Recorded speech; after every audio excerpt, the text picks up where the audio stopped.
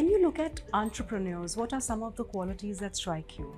Problem solving, innovation, creativity, and these are very important skill sets for the success of their enterprises.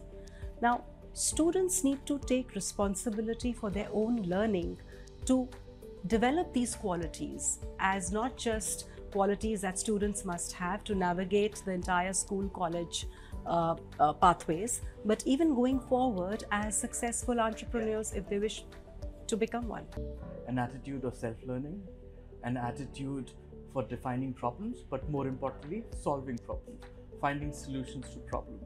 And that's what is important in education today for everyone.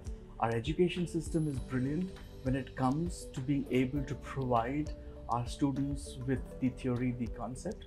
I think what is really important is also helping those students find answers based on those theory and through self-learning and through self-discovery.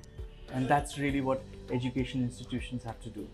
To me, entrepreneurship is more of an attitude and the ability to take charge, to take ownership, and the only way to develop that in a school environment would be to give them that agency, to give them that exposure. India has always been an economy of entrepreneurs. We could also encourage them to start their own ventures, to find problems that they care about, and there are children who are very, very passionate about many issues. Today I see a level of awareness that I did not see 10 or 15 years ago. I see a level of even in terms of social entrepreneurship. We see now students who are very interested in taking up issues and working on them. For profit, not for profit, it's not matter.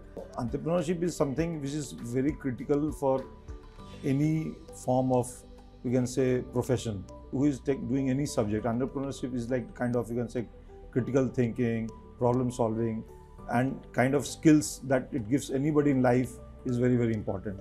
So we have like always been kind of trying to push that as a subject must be introduced at a lower level also in schools. I don't think AI will help them, but I think critical thinking will help them. So if they start thinking critically about different problems that face society, humanity, the world, or their local immediate communities, that will help them, at least start their entrepreneurial journey.